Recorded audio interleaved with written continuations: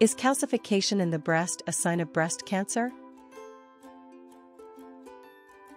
The mammogram shows some calcifications in your breast.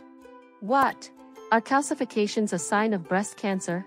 Are they related to calcium supplements? Mammography uses X-rays to capture images, with denser structures appearing whiter on the image. Breast calcifications are usually deposits of calcium in various tissues and are unrelated to diet. There are several common types of breast calcifications. Some are thin and elongated, formed by blood vessels. Some are more rounded and regular in shape. Some resemble popcorn and are related to fibroadenomas. Most of these types of calcifications are benign changes. However, if there are tightly clustered, tiny, and irregular calcifications, it warrants attention.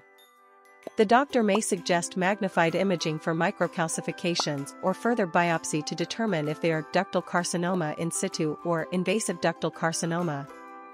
Mammography and breast ultrasound can detect different lesions, and it's best to use them together.